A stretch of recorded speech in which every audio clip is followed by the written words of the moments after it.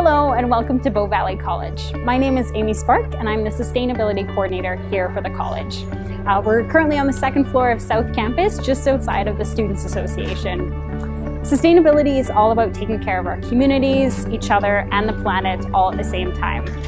On campus, that really looks like putting your waste and recycling into the proper bins. This video is designed to show you how to do that. Let's get started.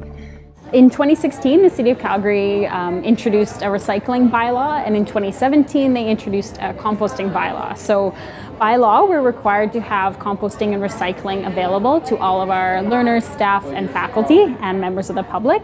So this is our solution to those two bylaws for recycling and composting on campus. So we have a 4-stream waste system. So starting with organics, this is our green bin, and anything that goes into this bin has to be able to break down. So these are items like food waste, like apple cores, as well as compostable containers from the market. Things like tea bags and coffee grounds can also go into the green bin. Next, we have bottles and cans. These include any items that can be taken for refund. So things like tin cans, plastic bottles, and milk cartons.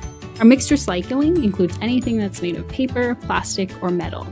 So items like coffee cups, as long as they're empty, yogurt containers, newspapers, and paper can all go into the mixed recycling. The last container is landfill, and this includes anything that isn't recyclable or compostable, including chip bags, granola bar wrappers, and small plastics like cutlery. Styrofoam also goes into the landfill bin because it's not recyclable in Calgary.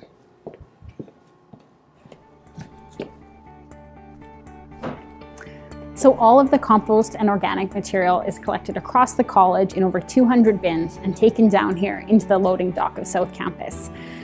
These 14 bins are picked up 3 times a week by Blue Planet, which is our waste hauler. They take it to the City of Calgary composting facility, where the city turns all of that organic material back into fresh soil.